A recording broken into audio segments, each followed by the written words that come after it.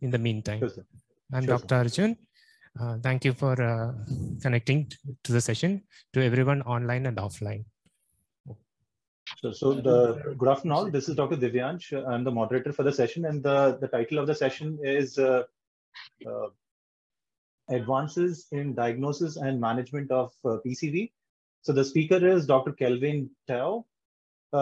Dr. Kelvin is consultant at Singapore National Eye Center, and he has a strong interest in clinical research in field of medical retina. And in particular, his focus is on real-world outcomes and how imaging techniques help in the advances of pathophysiology and therapy for neovascular AMD. He has multiple awards to his honor and has multiple research interests like real-world outcome of retina diseases from the registry data, imaging of the retina diseases, and gene therapy for retina diseases. So welcome, Dr. Kelvin, and you can take over the rise. Thank you. Thank you. Thank you for the invite to speak today to all of you.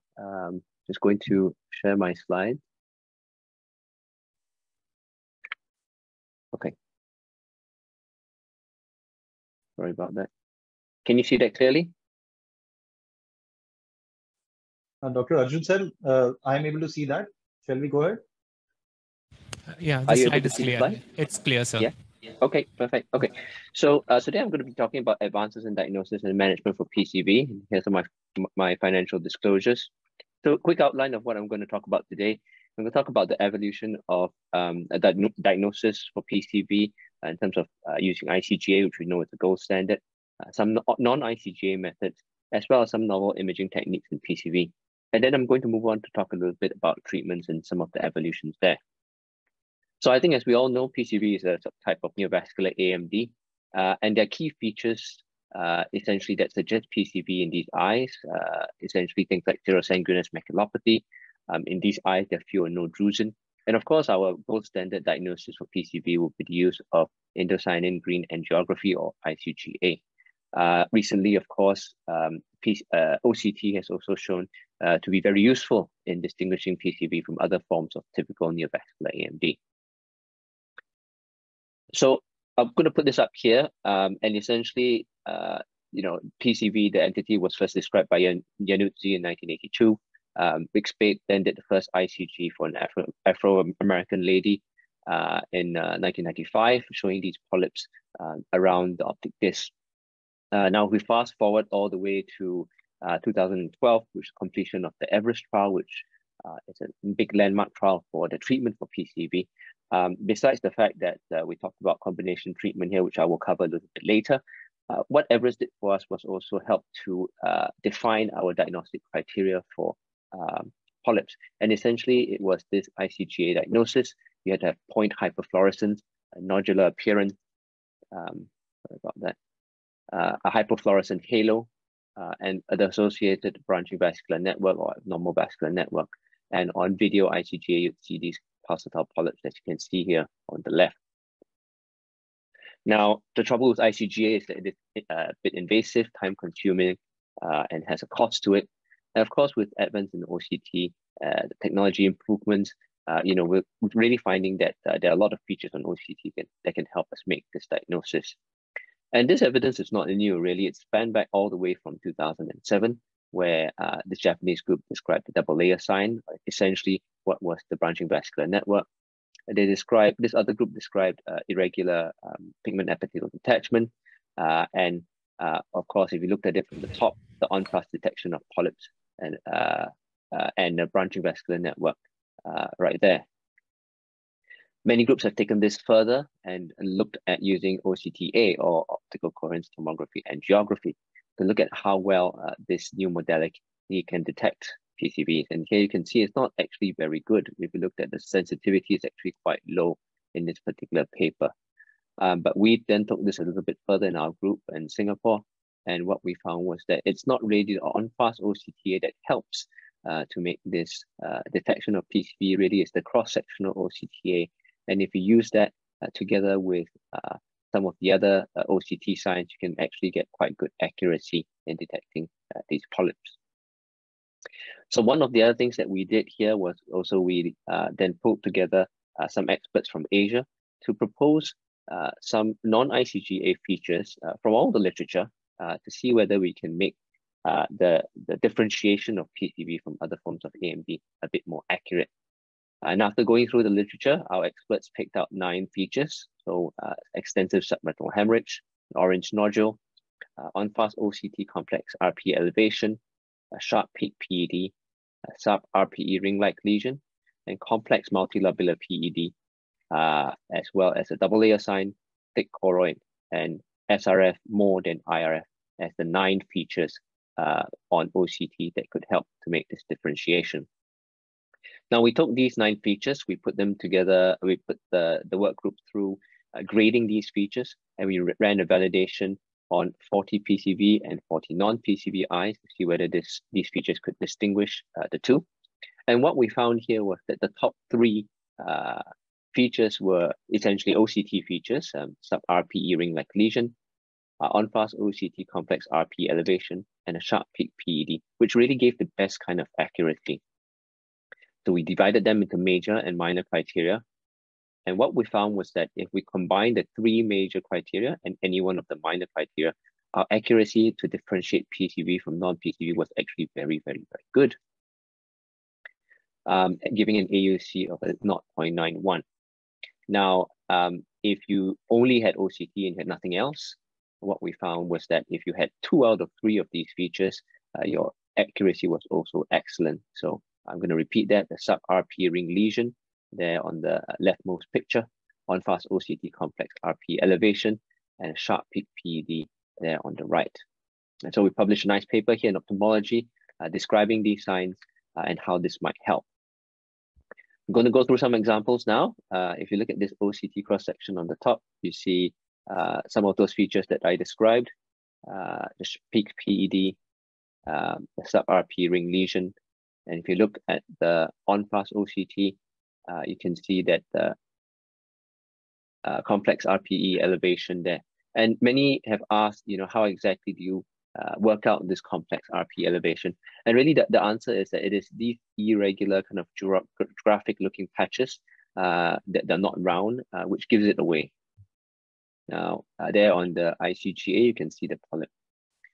Let's look at another example here. So likewise, you can see a sub-RPE ring lesion. You can see peak PEDs in this eye. And again, on the on-fast OCT scan, you can see these complex elevations. And again, you can see those polyps very nicely on the ICGA. Now let's look at this ICG here with a hotspot there. It could be mistaken for a polyp. But if you look at the OCT scan itself, you don't see any of those features that were described. And of course, this is a type 3 or wrapped lesion. We went on further to apply the same diagnostic criteria in eyes that were persistently active. So these eyes were treated with some anti-VEGF and they were persistently active. They had suboptimal response. There was still some fluid left, like that picture on the bottom. And what we found was that the sharp peak PED and the ring lesion maintained as a very high diagnostic criteria, but the complex RP elevation was replaced by the presence of an orange nodule. Now, we took this a little bit further and we got our experts then to use OCT alone to draw a ring of where they would apply PDT. And we did this for all our eyes, and essentially we got graders to draw out the area of the polypoidal lesion as well as the branching vascular network. We combined that with the rings that the expert had decided, put them together, and these were all representation of some of the eyes that were graded and the PDT spots marked out only using OCT. And what we found was that the portion of polypoidal lesions that was covered was excellent. All our experts covered all the polypoidal lesion, but only about 90% of the branching vascular network was covered by these rings just using OCT alone. So this is an example of very good coverage. You can see in most of the rings here, the PDT spot is very tight to the lesion. In this particular case, it didn't do so well. And you can see that all the experts really missed almost the same area. So the superior part of the lesion was missed. And if you look at that OCT cut through A, that very small or minimal RPE elevation or double layer sign was the bit that all experts thought were not important to be covered with PDT. So again, we've got another nice paper out of this, looking at how OCT, or non-ICG diagnostic criteria, can help in not only the identification of polyps, but in the treatment using PDT. So what's next in the diagnosis for PCV? So we know ICGA, gold standard, very good. We talked about some of the OCT cross-sectional features. But of course, the new kid on the block is, or not so new anymore, is OCT angiography. And so this is an OCTA done on the Plex Elite with custom segmentation, which picks up both the polypoidal lesion, as you can see there, bright on the top right, and the entirety of the branching vascular network. So with good swept source machines now, we can get imaging that looks like this. Here's another example for the branching vascular network with the polypoidal lesions corresponding very nicely to what is seen on ICG. Here's another example of a polypoidal lesion there, and done on OCTA on the right. I've loaded up that ICGA just to get a little bit of reference of what these look like. But many of you might say this OCTA looks a little bit different, and it is. Now, what was done here was that we took repeated scans of the OCTA and we merged them together with averaging to combine a very high definition picture of this polypoidal lesion. Then we went one step further, and because of all the averaging and all the information that was gained on these OCTA scans, we were able to then reconstitute this three-dimensionally to look at how these polyps really relate to the branching vascular network. So you can see here the polyp is really on a different level from that branching vascular network. So let's look at another example here. So you can see that polypoidal lesion there in all its complexity, and really it's there sitting above with a feeding vessel coming from the branching vascular network. We took it one step further. We looked at the structural OCT cross-sectional scan. We segmented out the RPE there in green, and we combined the two images together. So you can see here the polypoidal lesion in relation to the RPE. The RPE just kind of draped over that polyp there. Okay, so let's go to the next example. Here we go. So here another example of that RPE drape over the polypoidal lesion in the branching vascular network. Here in this particular eye, the PD is a lot bigger than the one that you saw just now. Right, so that's so much for the diagnosis of PCV. So we've seen that we can move away from gold standard ICGA to look perhaps in cross-sectional OCT scans, and then moving forwards with OCTA and advances in how we can process these images, we can get some really nice pictures of how those polyps in the branching vascular network are in relation to each other. I'm going to go through very quickly about the treatment. So as mentioned previously, we talked about the Everest-2 trial, which looked at combination of PDT with ranibizumab versus ranibizumab monotherapy. And here we showed combination therapy did much better than monotherapy alone. And this is really one of the first landmark trials for PCV treatment. Now, if we look at anti-VEGF treatment, Planet, while it was supposed to be about rescue PDT, really gave a lot of information about using aflibercept as monotherapy for PCV. If you can see here, both in the rescue arm and the monotherapy arm, the patients did very well. And what's important is that more than 80% of the patients did not require rescue PD up to 2 years. So good evidence for aflibercept for PCV. With newer agents like brolucizumab, in the Hawk and Harrier sub-analysis, what was found was that both in there was no difference in the outcomes between brolucizumab and aflibercept up to week 96. And many of the eyes with PCV were able to extend up to 12 weeks. Now, we have good evidence for the two agents, aflibercept and brolucizumab, but really we don't treat our patients according to trial protocol. And here are the three big treatment regimens that we use for typical AMD.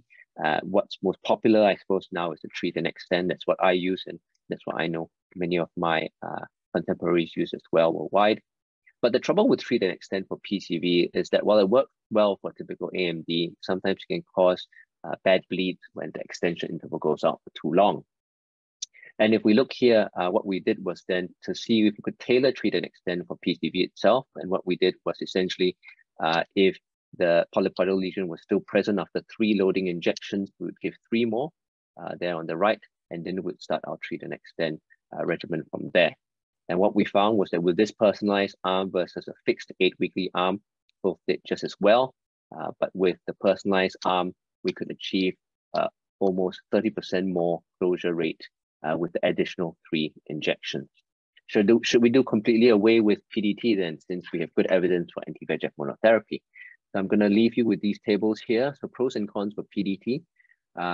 Just some summary information. In our PCV TNE trial, we found almost 60% closure with 8 injections versus 70% closure of polypoidal lesions with 5 injections and 1 PDT in Everest. And really, this is to mitigate the risk of hemorrhage. As you can see here in monotherapy in the Everest arm, it's almost double the rate of bad submacular hemorrhage versus combination. So I'm going to go through this pretty quickly because I'm a bit cognizant of time. So here is a matrix of how we think that we can suggest treatment for essentially any eye that comes with neovascular AMD. If you were inactive at 3 months after your 3 loading, you could go on and safely do a treat and extend. But if you saw any PCV specific markers, for example, sharp peak PD or ring signs, then you should consider PCV specific treatment. Now, if you are consistently active at month 3 after the first 3 injections, then really look for those signs or do an ICG to see if PCV is present. And if PCV is present, you can modify your treatment by intensifying your anti-VEGF treatment, switching an agent, or performing some PDT.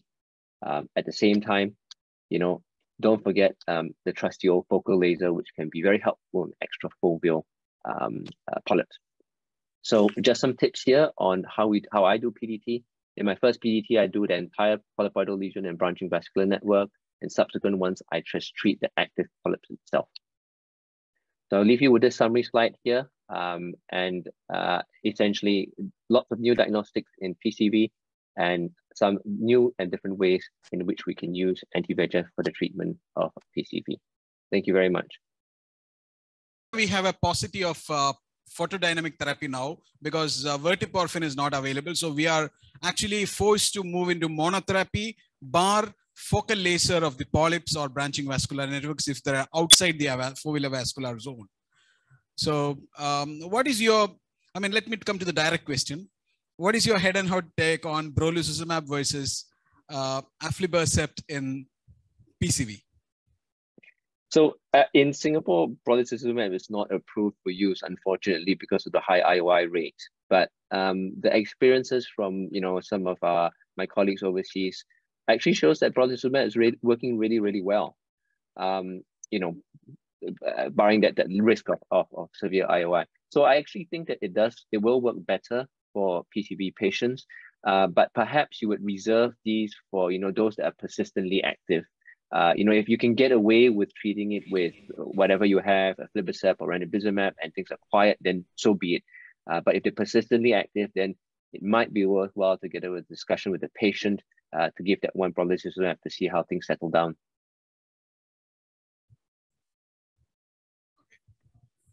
Okay, Dr. Shah, you were asking something. No, sir, I was not asking right now. I don't have any questions right now because I joined quite late. I am there for the next session, sir. Okay, Divyansh. Yeah, good evening, sir. Yeah.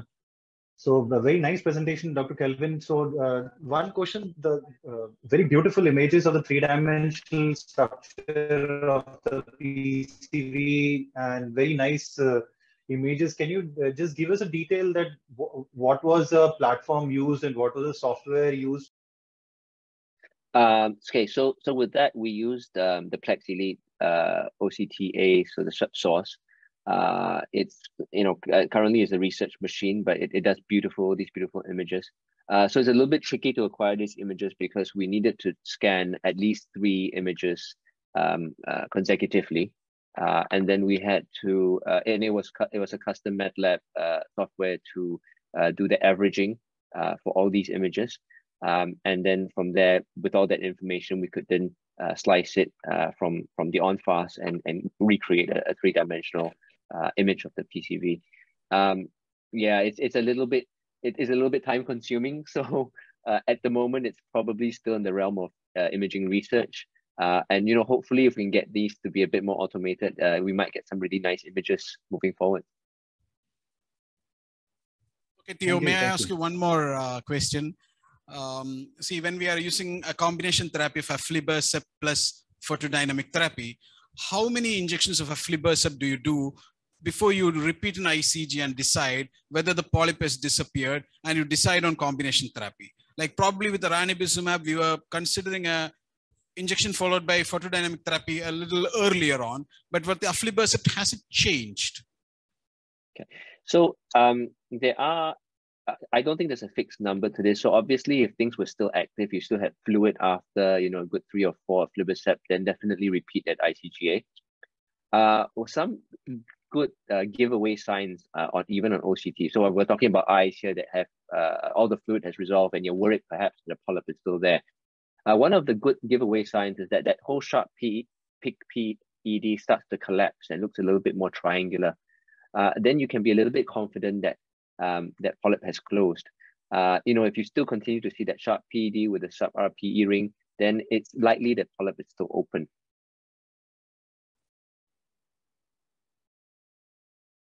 Thank you very much, Dr. Teo.